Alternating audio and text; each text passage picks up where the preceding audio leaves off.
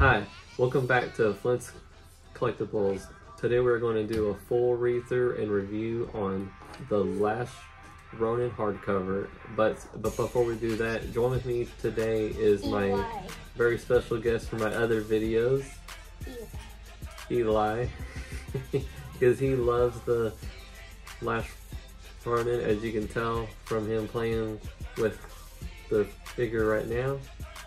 And if you have not read the last Ronin, there are going to be spoilers ahead of who it is and more about him. So if you do not want to find out, go ahead and click off the video and read for yourself.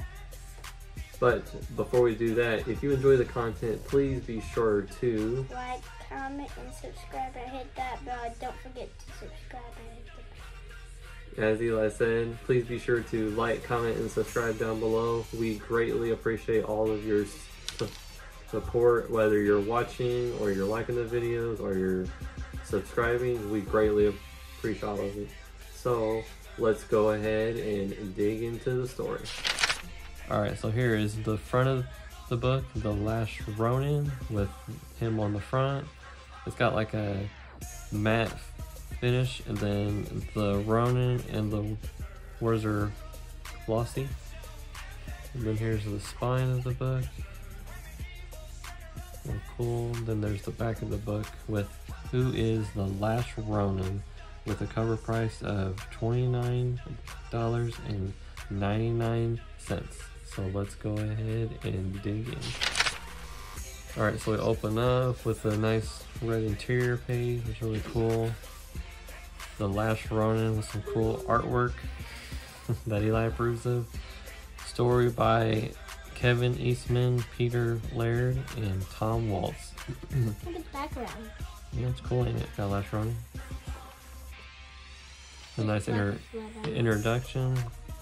And then we start out with issue 1 with the classic cover of the Last Ronin. So the story starts out with the Last Ronin walking in some water, going towards this city that's now got like walls around it, and then this center point, and it says "Wish for Death." Wow. So then we start out with the Last Ronin character coming into the city, and he's finding a bike, and he's trying to figure out what's going on in here, and like the crime's real bad now. So we just kind of follow him along with his journey of what's going on. And then how there's like these robots that have taken over that are protecting this city. There's no robot in that one. How it seems, and there's a guy inside that robot. And then we're going along following him to the city. He's running to a police car. And then we meet like where the center of the city has this tower, and that's where this guy is with all these computers and these crows. So we're trying to figure out what's his angle and who he is. Oh, that's a cool robot. And yeah, the robots with the red shields are like supposed to be like the police, quote unquote. Fake police. So the Last Ronin is trying to figure out who these people are, what's their angle. So we're still following him along while he's fighting out these guys. That one has like 4 arms. And then here's that guy again with the computer. Well, Last Ronin thinks he's gonna come and save the day by himself. And then he finds out that he's bit off more than he can chew, so he escapes, but he's all beat up, and this girl right here sees him go into the sewers, so she's like, well, we'll figure out if he's okay. And you find out that this guy is actually the grandson of Shredder, and this is his mom, and she's keeping him in a cryo state type of ordeal. And then here's the Last Ronin. He's like talking about how like he's like failed his brothers, and you see all their different weapons that he carries along with them. And then he says, we were all always so different. so you still don't know who it is, so you're trying to like figure out. And he's felt like he's let all of his brothers all down, and we think that he tries to like kill himself, and then she's like, holy crap, it's a no way, you were a mutant turtle. And then he just flatlines. And then this is like a memory he's having of him and his brothers and him interacting. And then we come across April, and she ends up saving him, and then this is like the big reveal of who it is. Who were you just talking to, Michelangelo? So then we know it's Michelangelo that survived, but what happened to all the other brothers? But then we go to part 2, and it starts off with April having like a flashback of her interacting with Casey Jones and how they got married, and how the brothers were attacked, and like they're having a really hard time trying to fight off all the bad guys right now. And then she's having like this flashback memory of after Splinter, how he was so attacked and he's doing really bad, and the turtles are all like, we need to take advantage of this opportunity and attack them. But they're like, wait, let's regroup, and they're all kind of like doing their own thing with it. And then we also see that April now has lost like an arm and a leg, so we're trying to figure out what's going on with that, and she's putting them on, and she's having just a really hard time, and she's asking for some help. And then Michelangelo keeps having like this, like he's talking to his brothers who have passed away, but it's actually not them, it's like their spirits almost are always with them, talking to him and leading them to like where he should be next. And he's having this constant conflict of what to do, what's the right thing. And then here's what Raphael goes on his own in the past as Master Splinter was attacked, so he's gonna go take on all these guys, and he thinks he's got it, and he's gonna take them all out, and he has this big like fight with the Foot Clan, and he said, you killed my father, only one way this ends. So he's like having this big old fight, he's got spears in his back, and then this girl comes and attacks him, and he's having a fight with her, and then you slowly see him drift off into the water, and we know that with the next page it's just his weapon, that's how he passed away, was he tried to go on his own and fight off all these guys, and it didn't work. So we go back to the future of him and April talking about like what their plan is and what's going on and what's happened.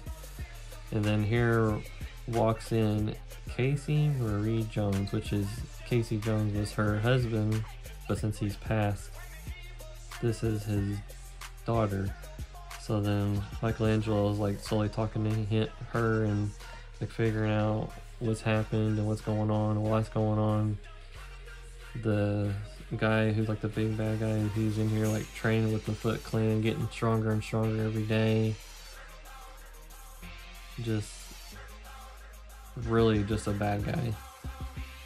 And then we go back to April and Michelangelo talking, and then she shows him the old training studio and this place where she trains, and she shows him all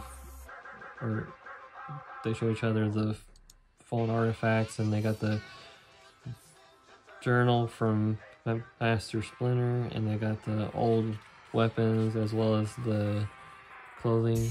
This is cool. It's like, I've never read like any Turtles books, but I know enough that this is like the way the art style was on the like original ones from way back in the day when they were just black and white and you didn't know like who was who.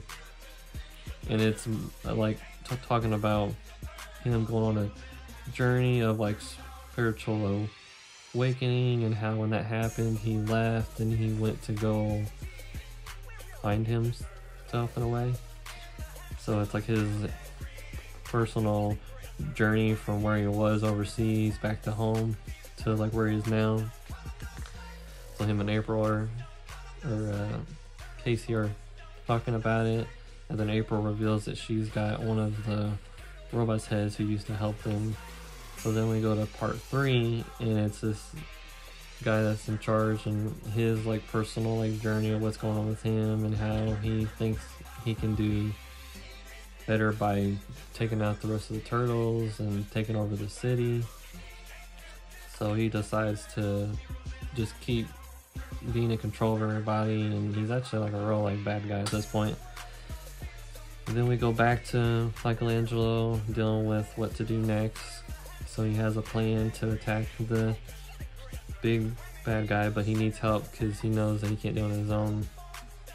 So he's like, can we possibly like start him back up? And she's like, no way, because last time I did that, they tracked him down, and then here we were.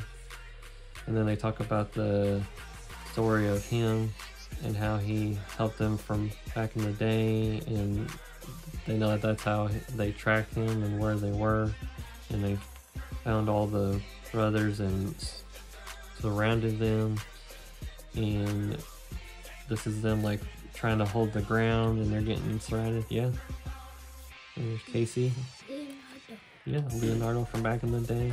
And then Michelangelo. So they're getting surrounded by the Foot Clan, and this guy right here, he's sending out the Bowsers and just totally surrounded, about to be taken out. And this cool like fight scenes, I love the artwork on these. Yeah, isn't that cool? And then this guy says like, very well, if I can't have you, because he wants this robot, he's like, I'm just gonna blow everything up. So there's Casey Jones' mask and all the brothers. There's his sword. And then we go to more of the present part again, and how this girl's trying to find out where the turtle is, and he's underground like recovering and getting better. And then they're going to like this old art style again, talking about their like story of what happened after everything blew up, and how she was pregnant, and like she was trying to figure out how to walk, and they're kind of go back and forth between her telling a story and him and her talking, and how like far they've come.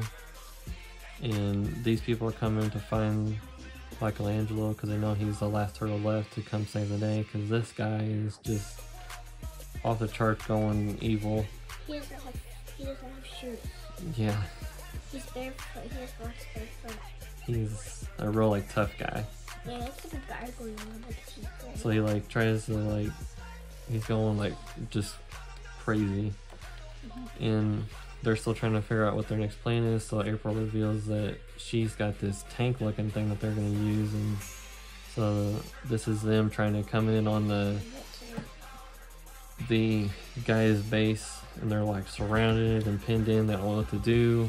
So then they go to part 4, where she's got a plan. They're going to create a distraction, and then they're going to just bust in, and they're surrounded by all these crazy robots. There's that guy again, but looks crazy. Looks like Darth Vader. Yeah, Darth Vader. So what's going on, Casey's training, and her and Michelangelo are talking. And he's like, you're pretty strong, but let's see if you can face against me. So they have a little fight, and he's telling her about the things that he's learned from Master Splinter and his other brothers, and how she needs to be more alert in training, and just his style of fighting, which, I mean, he's like jacked up and buff, like for his age. And then we go back to telling the story of what happened to him after everything happened. With his brothers had fallen, he went back to the place where they came from and trained under the guy that trained Master Splinter, and how he had like this new awakening. So then we go to where Master Splinter is coming back to this place where he came from, where he learned, and then it's him and Donatello, and they're telling the story about them being there and having a fight, and it turns out to be that they're getting their butts kicked by Master Splinter, because Master Splinter right here, and then Master Shredder is on a horse, and then Donatello gets arrowed like crazy, and they lost. It says your Master Splinter was all of these. So there's Donatello's pole. He got attacked. We go back to like telling the story of Michelangelo on his journey to become more at like peace with things, and or to find some kind of happiness, I guess, through all the bad. Then we go back to him and April talking again about their plan to attack the city. So they got like this is like them now, and then this is them preparing to surround it. So they're still like pinned down, kind of trying to have this huge fight to take over this place, to take it out. So we continue with that for a little while, and then bam, here comes that vehicle. Oh, it's so big. It takes 2 It's pages. like a tank. Oh yeah, it did take 2 pages, didn't it? Yeah, look how big it was. It's crazy. It's a cool looking vehicle. It's like their old like bus from back in the day, but like a tank. Yeah, it's like a military tank mixed with a toy. And April sends off this Electro to take out all the Mausers, and then they end up putting that guy from earlier's robot head into the thing, and then powers it up, and he's like Honeycut, because that's his name. Yeah, Here, fire everything, kill them all. So he's gonna take it out, but then it blows up and creates this huge reaction and destroys this dude, this really bad guy. He's a god. Yeah, look at it. Darth Vader's Literally gone now. blows him to shreds, but then Honeycut comes out of because he's what is it? He's an nanobite. So now the nanobites take over the power of everything. So now all the robots that have been controlling all these people in this city are taken out, which makes the guy in charge really mad. So, and then this is like a cool little panel of Michelangelo like thinking like, how much longer are you gonna just sit here, sit there making it? It's like his brother's talking to him. Until I'm done, that's how long. Stop talking. And then here's all his brothers talking about him and how he needs to step up his game, and he's like, I know I've been like really like struggling with this. I'm gonna finish this right now in this insanity. So then this is part 5. So he's suiting up for this big fight that he's gonna have, and now that the city, the robots are down, but then this guy that's in charge, is the grandson of Shredder, the last Ronin's coming after him. I'm gonna hunt and kill a mutant, and that's what he's saying. And it's the last Ronin he wants to take out. Well, that's going on. Casey, April's daughter, notice that there's more water in her ground. That's because the pump that pumps out the water has failed, and she's like, I was meaning to get to that, but I never got to it. So they're dealing with that while the last Ronin and this big bad guy go at it in this big old fight. And then there's this cool looking dude guarding the door to the place, and he's like, I'll take care of that. Looks like a knight. Yeah, he does look a knight. So he takes care of him. And then he thinks he's surrounded by crows, but they're actually more robots. And then there's his weapons and Rose telling you about. They actually charge up, and then he can use them as weapons. And then yeah, there's a big old like gargoyle looking thing that he comes across. So he's like, I'm not gonna stop. I'm gonna keep going. So he takes out those two, and he's like, all right, I want you right here. So then they're right by his mom, but he's gone into this suit that looks like Shredder, which is just really cool looking armor looking thing going on. And he actually takes out his own mom. And then he goes full on just bad guy. He's got the look like the Shredder. I mean, look at this artwork, just amazing artwork. And so him and the last Ronin have a big fight out everywhere, out of the building, on top of buildings, and he's fighting them by himself. And then there's where he's holding that side like you were talking about. Yeah, he used to hold it like Yeah. So, and then she's done with the pump, so she's going to water to help her mom with that. And what's going on? He's having this big fight with him. I mean, they're just all over the city having a fight, and it's cool because like different parts of his brothers he's hitting them with. So like here's the side that he just broke, and he broke that, and then the broken sword, he drives it into him, and then he right here is where he takes Donatello's weapon and breaks it across him. So then he escapes back to the underground, to the sewer, which is kind of like a flashback. Like that's where they've always like trained at, is underground, and that was like their hangout. So he's down there fighting them. While he's doing that, they fix the pump so it sucks all the water, and then it pulls them both in right here, and then they get thrown out into the waste water, and the water's just like brown. So now we're gonna have literally a dirty fight. Yeah, it's really dirty. and then he zaps. And then he zaps them, which then creates this big boom and knocks them both out. And he's real damaged. And then Casey, April's daughter, shows up now after they fix the pump, and she's like, "Oh my gosh, like I wish I was here to help you. Like, is there anything I can do?"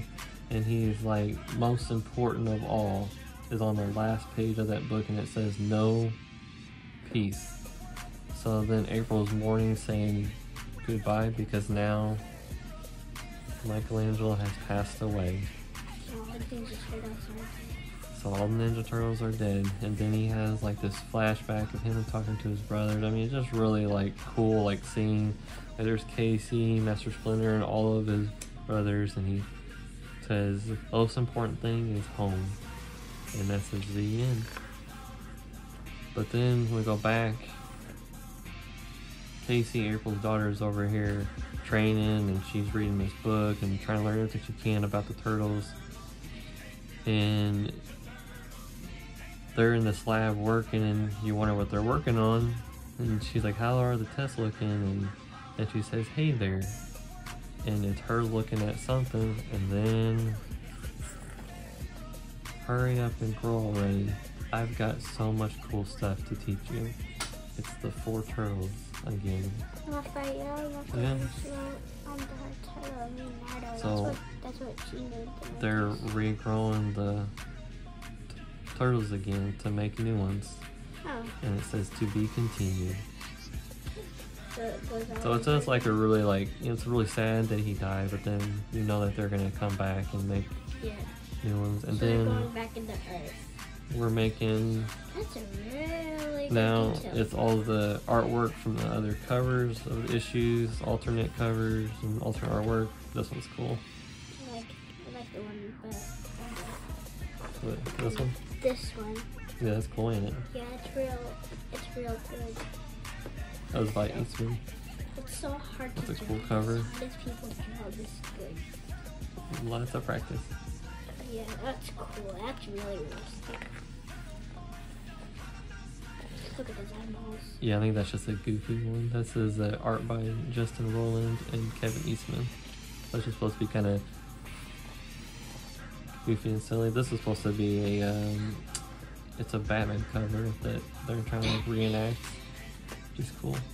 It's Batman with Ninja Turtles. And it's kind of goofy too. Bat Turtle. Yeah, cool with him on the bike. And then That's the last cool. Ronin. Yeah, that's really cool. It has all of their like masks Yeah, on the floor. and all their weapons of all the fallen brothers. Yep. And that's it. That's a good book. Who would not like this book?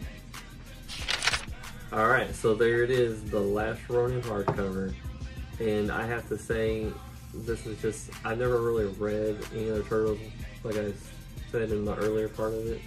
But from reading this, it's just awesome. I love the Turtles as a kid. I grew up watching all the shows. So to find out who it was, that it was Michelangelo, and then that he almost like sacrificed himself to save the rest of the city, it kind of makes me wonder what's going to be next in store. I think the character in here was awesome. Just a great add-on to the turtles and their story. Really sad, you know, parts of it, but overall just great to see them release new turtle stuff. Now I know they are working on right now on the last year's as this video drops, which I will pick up that hardcover and also read it too. So I definitely enjoy the story and highly recommend it. I know they're talking about turning it into a show, which would be really cool. I think the artwork in here is amazing. Just really neat little like knockoff to like the past and the present. So overall, I enjoyed the story and I highly recommend you read it. And as for Eli, since this is his first video hardcover review book with me. Yeah, it's my first book review, and I think it's really good. So I might have, this is probably one of my favorite videos, so I have to give it 1,100,000 thumbs up. I don't have that As many other thumbs. videos we give thumbs up, so for these they really don't, but Eli definitely approves and he loves the Last Ronin character. As you can see, he's playing with the Last Ronin figure right now. I'm just happy to So guys if you could see check out our, I don't know which one's gonna come out first, this one or the figure one, we'll see. But if you could check out the video of the figure review and all the other ones that we will also review, we would greatly appreciate it. And until next time, Peace. peace. What is